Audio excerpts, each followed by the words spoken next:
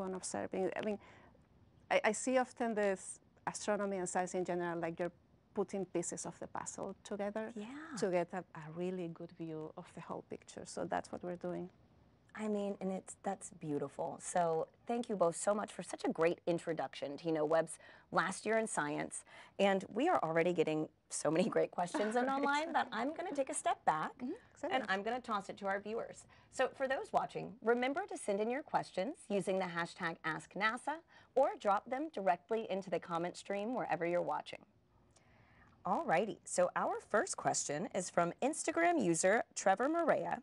So he has a question about the anniversary image. He asks, this is a multi-photo stacked on top of each other of different wavelengths of what each camera sees, correct? This isn't what it looks like to the naked eye, basically, is what, Yeah.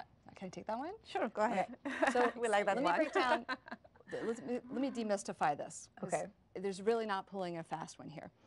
We take, so this is all one camera. This is the near cam instrument. And with that camera, we do 2 colors of light at once. Okay. We get a twofer. Buy one, get one free, which is useful. And so, but when you get the raw data, and you can download the raw data from the telescope. You can go look this up for yourself. The raw data are gray, right, where it's more light, less light. It's monochrome. But you can look at the raw data, and it looks a lot like this.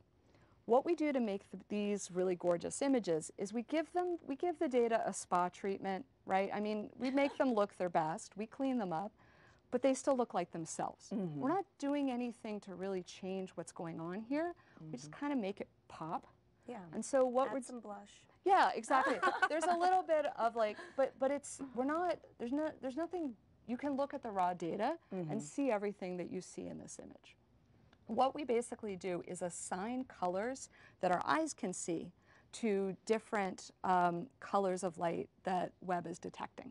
And so we try to do that in ways that make physical sense. So in this case, we've assigned the yellow color to dust, to emission from smoke, from little pieces of smoke. And so then we're assigning red to molecular hydrogen.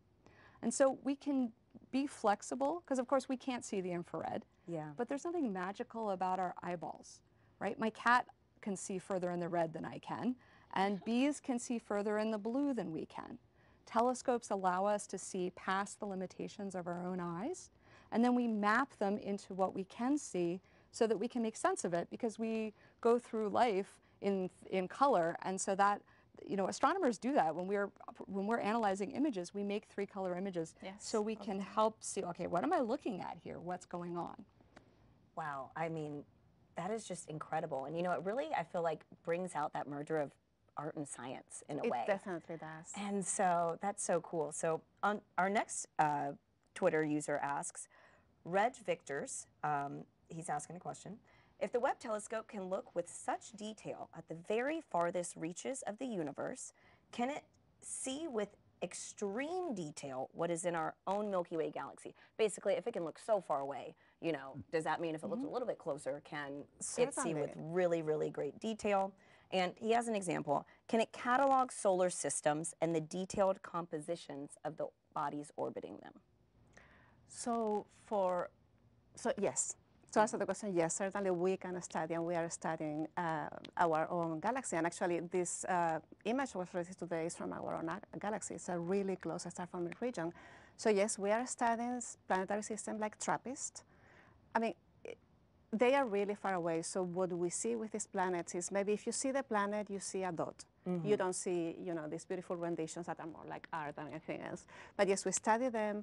We do direct imaging. We do a rainbow with the data, and with that rainbow we get all the chemical composition and we can characterize them. So far we are studying for outer solar systems, let's say, or solar exoplanet systems, the planets themselves. We haven't started yet doing any sort of other body there, but yes, we can certainly and are studying our own galaxy. Well, I mean, that just leaves us excited for what's to come, right? It's only the first year. So Astroza on YouTube asks, will JWST try to find distant quasars? Ooh, yeah. Yeah, we've already found a bunch. In the first year, we targeted some quasars we already knew about that were discovered by other telescopes. And there have been recent results out studying those quasars, and in particular wanting to understand, so these are supermassive black holes. A quasar is a name for a black hole with the mass of up to 1 billion, with a B, solar masses worth of stuff in a black hole that's about the size of our solar system. Wow. That's at the heart of a galaxy. Every galaxy has a supermassive black hole in its center. Big galaxies have big black holes. Small galaxies have small black holes. We don't really quite know why. Is a quasar a supermassive black hole? A quasar is a good question. A quasar is a supermassive black hole that is feeding, that is accreting gas down onto it. Right? Yeah, and so it's fueling, it's getting bigger. Yeah. And of course, once matter falls into a black hole, it can never escape, so none of that light gets back out. But as gas is falling down into the black hole, it's colliding with other gas and it glows white hot and into the ultraviolet, and even you get X-rays, and it can outshine the host galaxy, and that's what we call a quasar. So in the first year, Webb has been studying some of the galaxies that host those quasars to understand, how did they grow so fast? How did they build 1 billion solar masses in 1 billion years down in the center? Webb has also been discovering supermassive black holes, accreting black holes that we didn't know about, that are just popping up all over some of these deep fields where we stare at a blank field, we find thousands of galaxies, and some of those you're like, oh, that's a quasar. There's another quasar. They've been popping up all over. There are a lot. And why are we so interested in studying them? Quasars or black holes? It's all part of the galaxy evolution picture. It's all part of the puzzle. So actually, you reminded me, with the quasars, often you do have to remove the quasar to be able to see the galaxy underneath, and there are techniques to do that. But it's all about studying the galaxies and how they are forming and evolve. Well, we have another question from a Twitter user. Radio Casterful asks, could JWST take a picture of Voyager 1, or is it too small to pick up on camera? Oh, that's a good question. All right, do math on the fly. It's too small. It's too small. It's I don't too think small. yeah, you can't do it. but I love the question. Yeah, I know. That was an insightful question. Thank you. And I'd have to actually do the math to work out whether you can get the reflection even if you can't resolve it. And I can't do that in my head. I'd have to go get a pencil. Yeah, phone a friend. Yep. Well, we have Maddie Lane on Twitter who asks, what temperature does Webb operate in deep space?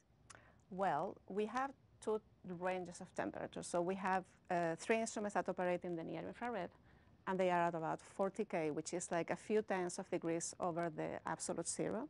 And then we have MIRI that operates on the mid-infrared, which means that you have to be colder to be able to detect that signal. So MIRI operates at about 7 K, which is just 7 degrees above the absolute zero. And that means that MIRI needs to have a special cooling system. It's like it has its own fridge, so to say, to keep it cool and really make it functioning. The other ones are cooled down by the sun shield that protects everything from the radiation of the sun. Wow, the range is just... It is. Yeah. And then on the hot side, on the hot side, right? The hot side, where the below the telescope and the science instruments all really cold, what, minus 400 Fahrenheit, 40 degrees above absolute zero. On the hot side, it's like room temperature and hotter. So the parts that, like, where we keep the computers and the radio that phones home, all of that is nice and toasty. And then we have to keep that isolated from the cold side where we're doing the science. It's like hundreds of degrees difference between the two sides. It's really a feat. I mean, and it's just such a technological marvel, like no wonder it took 20,000 people to do this. Really, one of the hardest parts of designing and building Webb was separating those two temperature zones, very, quite hot and very, very cold, and having the hot not bleed down into the cold. I mean, this is all so fascinating. And to those watching, thank you for such thoughtful questions. It really is a blast participating with you all in today's show. So please keep sending in your questions using the hashtag AskNASA or by dropping them directly into the comment box wherever you're watching today. We'll get to some more of those in just a few minutes. Now let's take a closer look at the planets in our own solar system. Webb has shown us clouds and storms on Uranus and Neptune, as well as their ring systems, which appear to be way more prominent in infrared light. Maka, what can we learn from an image like this of Neptune? This is a beautiful image, and actually we have not seen Neptune, talking about Voyager, we didn't see these rings, many of these rings, since the Voyager flyby in about, I think it was 1989. So it's been many years. Oh my And goodness. so with Webb, we can really see in great detail all the rings. We can see 7 out of the 14 satellites around it, and we can see all these bright, shiny spots, and those are clouds in the atmosphere that are made out of a material, a type of gas that it's really reflective in the infrared, and that's how we see them that bright. So with Webb, we can see not only these details, but now there's more data, not only the first image. So astronomers are looking for more rings, the satellites we didn't see, and maybe even more satellites. So there's a lot of activity going on. And of course, at the core of it is like studying those atmospheres, those clouds, those storms. How do they move? What is the dynamic around the planet, and how do they evolve essentially year after year? So it's really, one could think, well, these are so close, why do you need such a powerful machine? And the answer is because we need all this detail. These are the closest planets to us, so it makes a lot of sense to study them in detail and then to think, well, how does this fit with the exoplanets we talked about before? And I can only imagine that, the more detail we get, that must inform missions and things like that as well, right? Oh, absolutely. Exactly. Absolutely, yes. And in part, as Maka said, the last time we got an image of Neptune that crisp, we had to send a probe all the way to Neptune. Yeah. Here, we're just, the Webb telescope is not that far from the Earth. It's just pointed out there and seeing, so it lets us look at the outer solar system without having to actually go there. And it also is informing things like places where there is activity in the outer solar system, like Enceladus, the moon of Saturn, where we're following up on discoveries made by NASA's mission Cassini, which is now over with. But now we can go back and look and see, okay, what was going on that Cassini saw and follow up on it. So that's something I think is one of the neatest discoveries so far. It really is. Has been the water plumes coming out of the moon Enceladus, and how there's this plume of water that is escaping out of cracks in the icy crust from what is presumably a subsurface ocean down there. And we're seeing that escaped water. And so Webb has captured that and has taken spectra, little rainbows, to see what it's made of. And so that was something where we didn't have that instrumentation on board Cassini, but we could do it now after the fact. And we can visit all of the outer planets and the comets, asteroids, Kuiper belt objects, without having to send a probe. That is incredible. And so I do actually, what you said just reminded me, we had a few questions back we asked, I think, about Webb's temperature in deep space. Webb is not in deep space, is it? So Webb is about a million miles away from You the would Earth. consider it is? Okay. Yeah, it is pretty far away. Yeah. I mean, it's four times past the distance of the moon. It's further than humans have ever gone. Exactly. Yeah. Right? But compared to the distance of even Jupiter, it's not that far.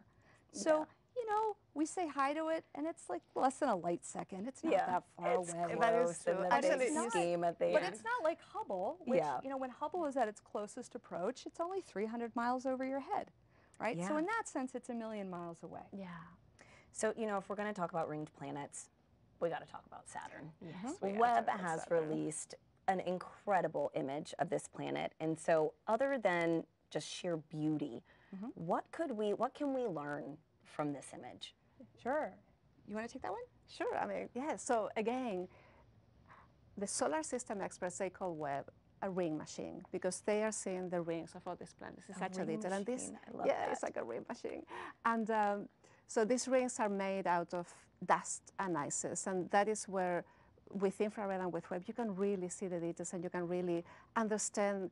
Are there, what are the satellites in the rings? What is the composition and their dynamics? And are there more rings we don't see? For instance, Enceladus is like a little bit farther away in a ring that is not the typical ring you see in the images from Saturn. So again, lots of data, lots of new information. And really, it's a fun fact is that the planets, they are so bright that the challenge with Webb is not to get too bright and then make the data difficult to observe. So the challenge is really get good quality data in a really, really short time. And that's what we're doing. Well, I mean, it seems like it's knocking it out of the park. And so before we move on from solar system, I do want to ask, Jane, is there any other object in the solar system or anything else Webb has been doing in the past year? Oh gosh, we've been doing a lot. And I don't have time to talk about all the comets and asteroids we've been studying.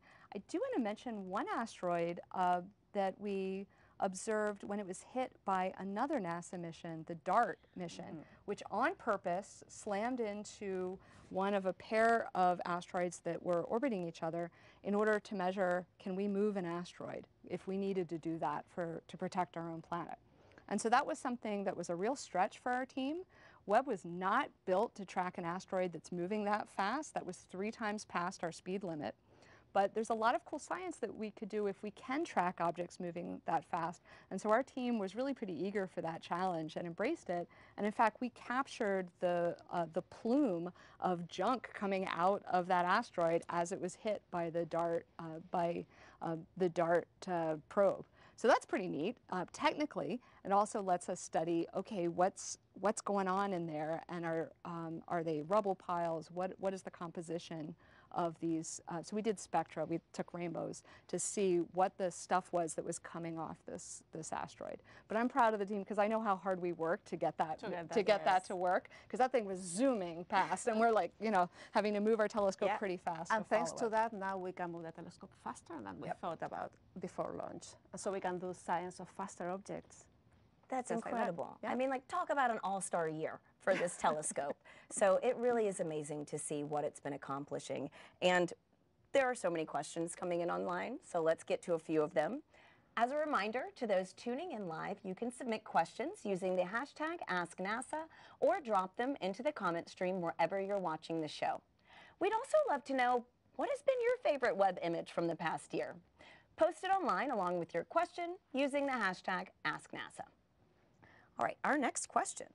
Actually, this is a collective question. So we have a few viewers on Twitter who want to know more about the anniversary image. So they're asking, is what we're seeing in this image in the past? Yes, it is in the past. Can you explain how that's It possible? is 390 light years away in the past, because that is the time the light takes to travel to us. So it is in the past, and actually everything you see is in the past. When you look at yourself in a mirror, you're looking at a version of yourself that is like a tiny fraction of a second slightly younger than you are at that moment. So yeah, it's light travel, and of course the universe also expands, so depending on where you are, it might take a bit longer. But yes, everything we look with Webb is older. Yeah. It's just We're the always nature. looking into the past. We're looking, but it's like the light from the sun is slightly into the past. We are looking at each other slightly into the past. It's mind-boggling, to really sit and think about that. And so, actually, this is a great follow-up question. Adam Updike on YouTube asks, has JWST changed our perception of the universe? And if so, how? Not yet. Yeah, I'm going to go for not yet on that one. I Why? mean, yes and no, right? Like, it's gorgeous, it's lovely, but we kind of knew that. We were going like, this is going to knock people's socks off, right? And remember having to reassure reporters before launch about, well, are the images going to be as good as Hubble's? So just wait. Sit back. No, don't worry. It's not going to be a problem. I would say that, we are still getting started, and I would say that so far, for me anyway, what has given me confidence is that, the data that we've gotten so far tells us, oh yeah, this is working great. This is, in fact, we can push harder than we thought. And so far, I think that we know that we can push quite a bit harder. I think maybe we'll get to it, but I think the high redshift, the very most distant galaxies, where we're looking back in time, not just 100 or 1,000 or a million years, but we're looking back in time 13 billion years. For me, that's probably the part where that's changed my perspective, just because for me and for everybody else, before launch, that was a big old question mark. What did the first billion years of the universe's history look like? Nobody really knew. And that's the one area where we've gone from saying, well, we just can't do that with any telescope we have. We just hit a cliff where it's like, We can't see that far back in time to where, oh yeah, we're finding hundreds of these galaxies everywhere we look. And that's the part where we've gone from saying, how did it all get started? How did the first galaxies form? From, oh, we don't know, to, okay, now we have lots of data and we're really starting to figure out how quickly galaxies got their act together. I feel like, you know, that only probably opens up more questions, right? So But I think it's giving us new information in every area and really informing everything. So I have a great follow-up to that. You know, Webb is, again, knocking it out the park. And so we have a few people asking, what was the original life expectancy for Webb? Yes. And has it changed after this first year? So, can I take that? Yeah. So before launch, the life expectancy, so the requirement was 5 years. Before launch, with the fuel on board, etc., we thought it would be 10 years. During launch, the launch was so optimized and so well done that we did save a lot of fuel. So now, if we think, we have to think about the limiting life factor, essentially. If you think fuel, then it will last 20 years or more. But we don't know exactly what will be the limit and how everything will evolve. You want to follow up? That's perfect. So fingers crossed, so Yes, that the it longer the is, that it better. is the 20 years. So we have another collective. Several users on YouTube are asking if Webb has found life on other planets. Now, from what I understand, this is not a life-seeking mission, you know, but that Webb looks for biosignatures. Could you tell us more about that? So the answer is no. The answer is no. We have not found life on other planets. Yes. We'll let you know if that happens. Yes. Nor was Webb designed to do that. Yeah. That is a job for a future telescope. And in fact, we are working on that. There's a design, we're starting to design something called the Habitable Worlds Observatory, which would do exactly that. Uses a lot of the same technology as Webb. It looks, you know, it has hexagons, it deploys, but it looks at the same light that we do, visible, and then ultraviolet light. Webb can't do that. It's an infrared telescope. There's just some basic limitations. We're not going to find life. And it's not looking for signs of life. No, right? that is not our science case. What we could do is find places with Webb. We may be able, if they're out there and they're close, to find planets that could be habitable, that look nice and toasty, but not too hot, that have liquid water. But what Webb cannot do is say, yep, that one has life on it. That is a job for a future mission. It can say, this looks like a nice candidate. destination that life might want to vacation at. To study in the future. Yes, and so, okay, thank you for that. Okay, so we just asked viewers to share their favorite image in the chat, and now Chalkstar on Twitter wants to know, oh, this is a good one. After a year, what is your favorite image from JWST? I must say, I'm going to go with today's image. Oh, Really? Before that, it was the Stefan's Quintet with MIDI. But I have to say, the image from today, it is mind-blowing to me. It's like ethereal. It is, exactly. Wow. It's organic and ethereal. It's like beautiful. And the one before was the Stefan's Quintet with MIDI. I wouldn't have guessed that. Okay. I'm going to go with Pandora's cluster, which is a galaxy cluster, so thousands of galaxies all crammed into a space that in our neck of the woods is just a couple galaxies. So that's probably my favorite. The other one I really love is SMACS 0723, which is the lensing cluster that we revealed a year ago. Just because for that one, it was so beautiful, and it's also the science that I do, so I was like, ooh, this is exciting, and it was also really easy. We got those data, the telescope started observing around midnight, and we had the data by breakfast. It was just one of these like, oh, okay, it's working really well. So that one has a special place for me just because it was a demonstration to the world of how transformative this telescope is. Wow. If I may add, the Stefan's Quintet, just to add context, is the image where you have a group of galaxies that are interacting, and you really see how they have like this cosmic dance, and they sort of distort each other, and in that process, you know, they may form a new galaxy. Definitely they may form new stars, so it is beautiful. I mean, thank you both too. And I know that y'all look at these images all the time. And so like, it really is incredible to hear which ones are y'all's favorite. So our next question comes from Mr. Spaquito on Twitter. I know, that's a Like it. That's a good one. That's a good handle. How much time do the teams at STSCI and NASA take to publish Webb's data? So starting from observing from the telescope and then going through the whole process of analyzing and rendering them out and then publishing. So, What's the timeline? so the timeline, it depends, right? So first of all, STSCI and NASA's institutions don't publish data. Like there are scientists that do publish data, but the way it goes, you take the data and then it gets downlinked. We have downlinks twice a day. So it gets downloaded essentially. And then it goes through what we call a calibration pipeline, which is what Jane was describing before. You know, get rid of your electronic effects and the things you don't want from the data. And that is automatic and that is done at STSCI. And then once that process is finished, then it goes into the archive. And then the investigator team grabs the data and they may say, oh, I'm going to fine tune this, I'm going to fine tune that, and then they have to analyze it and do their science.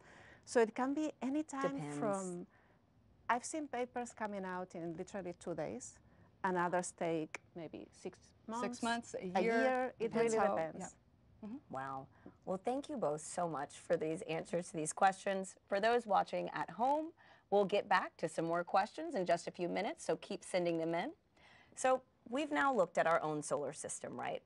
Let's go back in time to when the first galaxies were forming. Webb is a powerful time machine with infrared vision that is peering back over 13.5 billion years and is already providing the first look at the earliest galaxies that formed hundreds of millions of years after the Big Bang.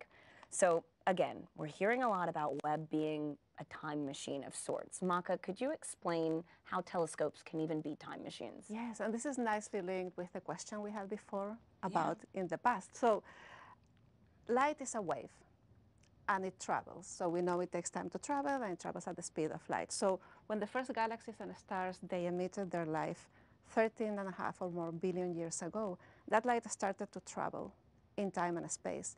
And it did travel in a universe that is just expanding. And in that expansion, that wave gets stretched. And in that stretching, it moves, for instance, from the visible light to the infrared light. It gets redder. And that's where Webb can catch it. It's really a beautiful process. So we are looking at a time of the universe we have never looked at before. With Hubble, we looked until about 13 and a little bit billion years ago. There were other missions that looked even behind that, like WMAP and COBE. But that time where the first galaxies and stars were formed, it's really new, and it's really what we're looking at. We're literally looking at the edge of what Hubble did and really pushing forward the limits. So it's that's how it is a time machine. It's mind-blowing. It is mind-blowing. It's honestly mind-blowing. And so, you know, Jane, but how can we really know how far away any given galaxy is with so much accuracy? Sure, it's so convenient that, so we take rainbows is the short answer, and very conveniently there are little markers, little diagnostic kind of like, if you think about like CSI forensics, there's little fingerprints of what different elements and molecules are that just stand out, and you can say, oh, that's oxygen, that's carbon, that's hydrogen. And anywhere it is in the universe, you get these little spectral signatures in the rainbow, and you say, well, that's hydrogen, there we go. And so it's really helpful that those signatures are there in galaxies. But as Maka said, because the light has been red-shifted because of the expansion of the universe, all we need to do is say, oh, there's hydrogen. I measure what color I see it at. I know what color it was originally.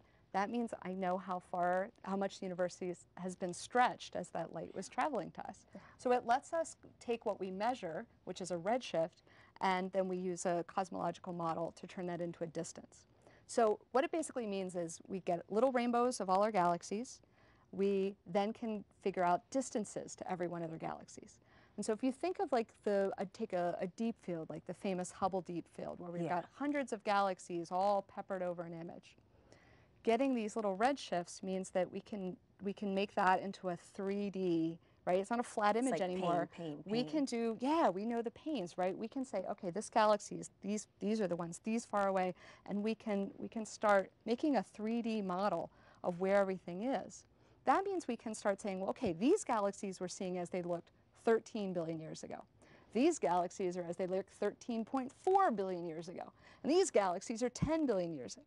And so for any galaxy we look at, we get a snapshot. We don't live long enough to see galaxies evolve. We just don't live long enough. But we can, by getting all these snapshots, put together that picture of how galaxies evolve with time. It's as though we never got to see humans age, but we got snapshots of people at different stages of their lives, and from that we can piece together how people are born, mature, and get old. Yes. That is a great analogy. So, you know, what is Webb revealing now that we could have never known a year ago, right?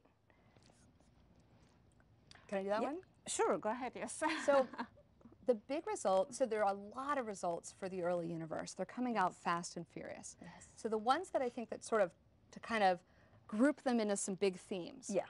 So far we're learning that there are more galaxies at early times in the very young universe than we expected. That's cool. They're also brighter than we expected, so they're easier to study. Great. There's lots of them. What we think is going on, and we're getting spectra of them, and we're finding, so what we're finding is that galaxies formed earlier than we thought, and they are forming more stars than we kind of gave them credit for or thought we might optimistically get. Yeah. We didn't really know. Honestly, we had huge uncertainties in what we might get in this first billion years. This really was well, that's why we built the telescope, was to go find out. But the main result that is emerging is that there are more of these galaxies. They're brighter than we expected. My interpretation of that is that galaxies just got organized early. And we're still working out why and what the details. They just, yeah, exactly. Building cities. So these are all still very small galaxies compared to the Milky Way, both in terms of size and in terms of mass.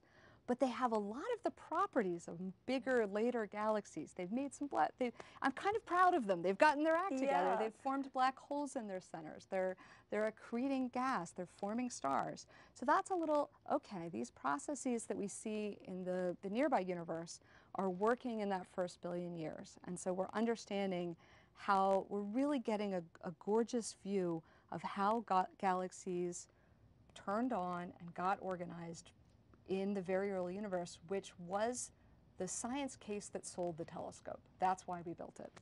And interestingly, some of them, we know now that they have stopped star formation. Or very paused, early. they're taking They a have break. paused, they're taking a break. And maybe some of them will start merging with their neighbors and really triggering star formation again. So, or maybe their black hole did it. We maybe don't the know black yet. hole did it. We don't know. But And that's a neat result. Yeah. Exactly. And that is how galaxies will evolve until today. Wow. So let's get to some more questions from our viewers. Sweet. But first, we want to know, where have you seen Webb images over the past year? With the mission's incredible window into the universe, I mean, we have seen pictures on clothing, billboards, in Times Square. Where have you seen Webb? Drop your response into the stream wherever you're watching. All right, so now on to some next questions. We have some Facebook users who are asking more about how we apply colors to the black and white photos that we get from Webb. Could you go into a little bit more detail? Yep, I can take that. So as Jane was explaining before, every instrument has a camera.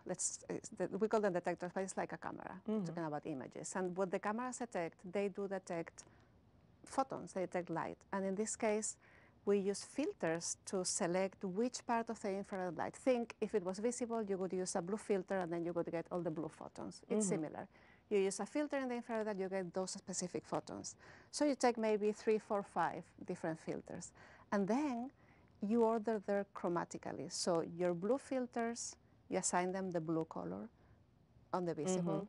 For the redder filters, you assign the red color, and then in between. So that's what the imaging experts call chromatic order. So they assign to each infrared color that we cannot see a color that we can see. And it's literally just one by one, and then they combine them. And in that process of combination is that space where you mentioned before that there's also art in this. Yeah. Because, you know, they really do this fine-tuning of, oh, let's optimize this, what is more pleasing to the eye, and they come up with this really beautifully, highly contrasted images. But each of the colors, it's real, and each of the colors represents something. One will represent dust, the other molecular hydrogen, the other oxygen. So it is in there, and it really gives a scientific meaning to the image. I mean, you know the phrase like a photo is worth 1,000 words or something.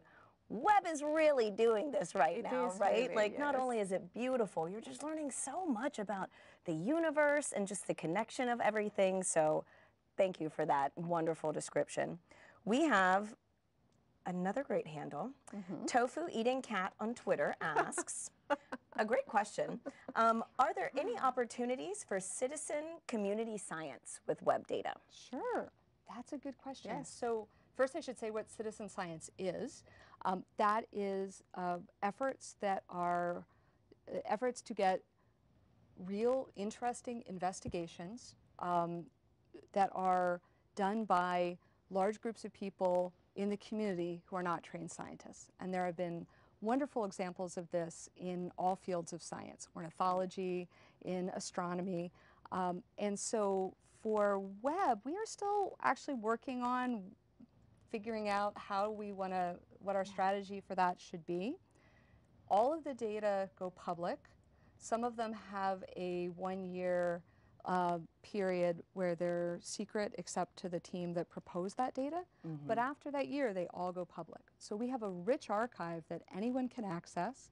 And it really is fun to just start zooming around and start playing with the data yourself. You don't need to be an expert to start wrestling with and making the same face that astronomers make, which is the confused, you know, the face as we're dealing with the real data.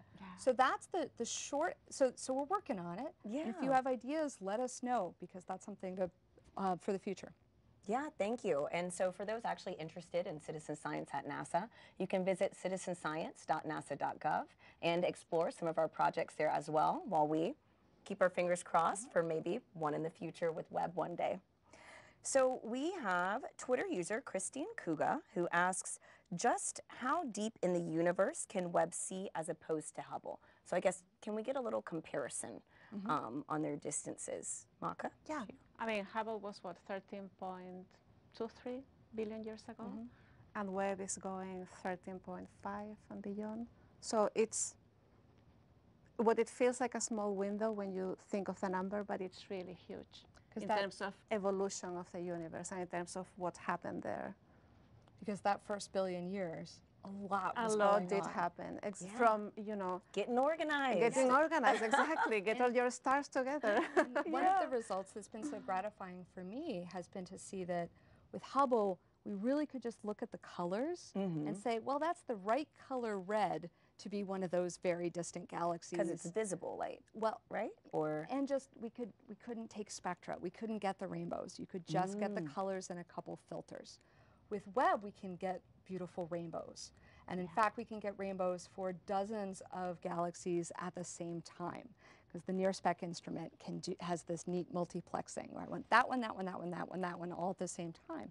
And so with Webb, we're not only saying, yep, I know exactly how far away each of these galaxies is, but I know what they're made of, right? There's the hydrogen, there's my oxygen. Why is there so much nitrogen in that one? Which has been a puzzle in some of these, right? We're getting both very familiar diagnostics and some that we're like, oh, I've not seen that before. What's different about these early galaxies compared to galaxies in the universe today? So really good follow-up to that. Twitter user Aerospatial is asking if Webb needs to take a pause after each image. Essentially, is it true that Webb is always observing, always operating 24/7? It is always operating. I mean, you take an image, you take a pause, say, to switch your filter or switch your selection of your rainbow, and then take another image. And then you finish to take data for your, say, raw Fuki. And then the telescope has to move to the next target. So while it moves, typically it wouldn't get data from the sky, but it can get some calibration data, and then it goes to the next target. So it is essentially observing all the time, except when we do particular, like uploading a new software or taking specific engineering data for, processing and understanding how things are going. But yeah, it is, I wouldn't say 24/7, there are little pauses in between, and then you have to get there to your target. But usually when you go to a region of the sky, you optimize it and you do all the targets that are planned for that particular region. It's safe to say it's working overtime. Yeah, well, It is, yeah. It's just constantly, constantly taking data. and every week we give it a new plan for the next week. We schedule a week out, and twice a day we say hi and download all the data that it's taken in the last half of a day. And even when it downloads data, it keeps observing. Keeps going, So right? it's very, very efficient. The telescope that could, So we are running out of time, but I do have one final question. What's next? What's next for Webb? Sure. So we are exactly 1 year into our science mission. We have selected the science for year 2. That science just started. We started observing that July 1st. And right now we're doing a mix of finishing the targets that we hadn't gotten to yet from the first year and starting the targets from the second year. And we'll do a mix of that. The first year will ramp down as the second year ramps up. We're about to ask the world, all right, y'all, what are your best ideas for year 3? We're going to ask that for a deadline in the fall. And we're really just keeping it coming. And I think that one of the things I'm really gratified to see is that the easy stuff came out in the first couple months.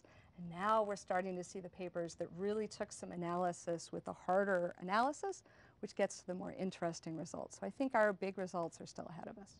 That is so exciting to think about, too. And thank you so much, Dr. Rigby, Dr. Marin, for taking us through this journey of Webb's first year of science. I mean, I think it's safe to say that the best is even yet to come.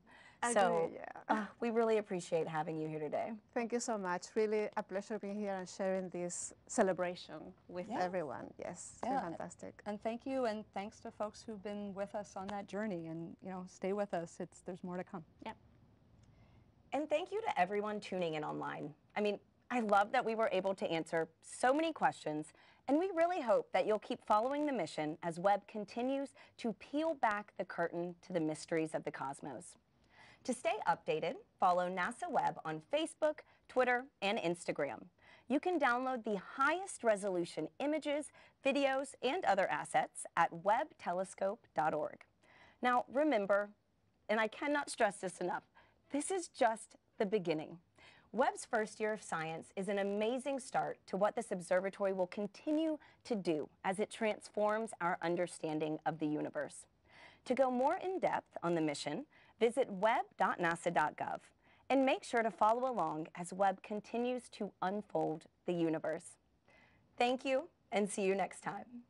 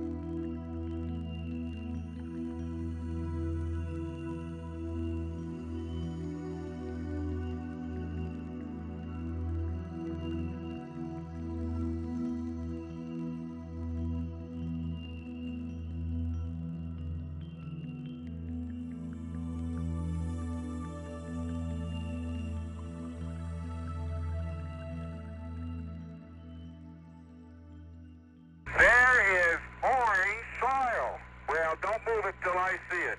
Hey, it is! I can see it from here. It's orange. Wait a minute, let me put my visor up. It's still orange. Sure it is. Crazy. Orange. I've got to dig a trench, Houston.